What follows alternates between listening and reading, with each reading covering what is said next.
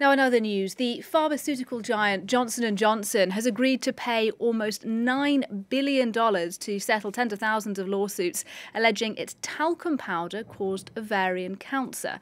Now, Johnson & Johnson has never admitted wrongdoing, but stopped selling the talc-based baby powder in the US and in Canada in 2020. If approved by a court in the US state of New Jersey, the payout would be one of the largest liability settlements in US history, alongside those by tobacco companies and opioid manufacturers. Well, joining me to discuss is our science editor, Shirli Sitbon. Hi, Shirli. Hello. So we've often heard of these reports that asbestos could be linked to cancer, but that's normally on construction sites when building materials are involved. Why would asbestos be in baby powder?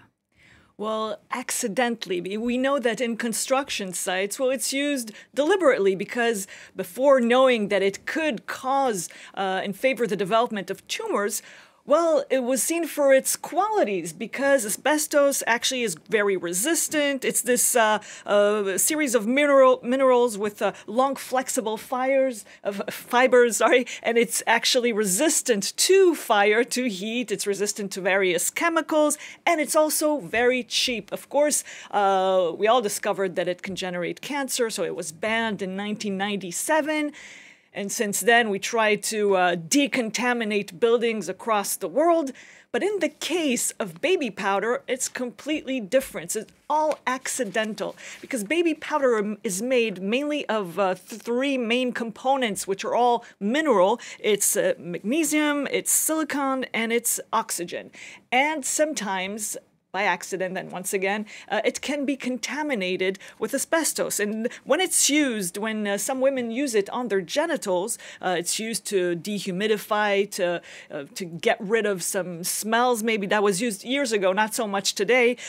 It can reach their ovaries and also their lymph nodes, and it can contribute to the development of various tumors and to ovarian cancer. That's in theory. So first, this has been known for a long time. There were suspicions about this for a long time. It was taken out of the market in North America. And this year, 2023, it will be banned across the world. And Shirli, even though Johnson & Johnson has agreed to pay a lot of money to settle these cases, it still says there is no asbestos in its baby powder. How does it make that argument? Well, it says it's only making the settlement because it wants to get rid of this case. It says the accusations are completely wrong. It has seen dozens of reports and studies showing there is no asbestos in its baby powder and there is no increased risk of getting tumors. And some reports say that indeed, and don't really understand the direct correlation between baby powder and the cancers. But other reports have been saying the opposite for many years, since the 1980s. And even more recently, in 2016, there was a report saying that using this baby powder, when it's contaminated, increases the risks of getting cancer by 30%, which is huge. So this is a different report. And, basically, Johnson & Johnson still says these reports are fake, flawed. This goes on. And one of those reports is from the Reuters news agency. They say there are numerous studies that show that there is asbestos indeed in baby powder. Reuters says Johnson & Johnson is trying to hide the truth of this. What can you tell us about that particular allegation? Well, it's very interesting because what Reuters investigation, is that they put together and it's all available on their site, all the studies done since the 1970s. And they show many things. For one, these images show traces of asbestos in baby powder.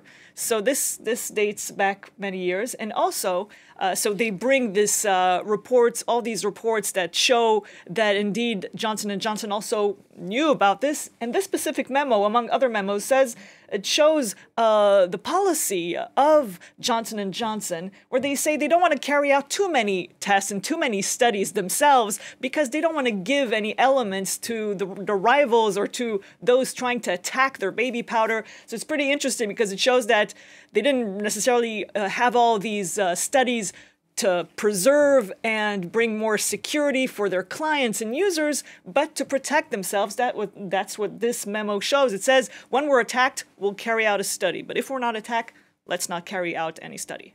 Really interesting. Thanks very much indeed, Shirley, for telling us a bit about that. And we'll talk a bit more about this issue in the next programme with a guest as well. Now it's time, though, for this week.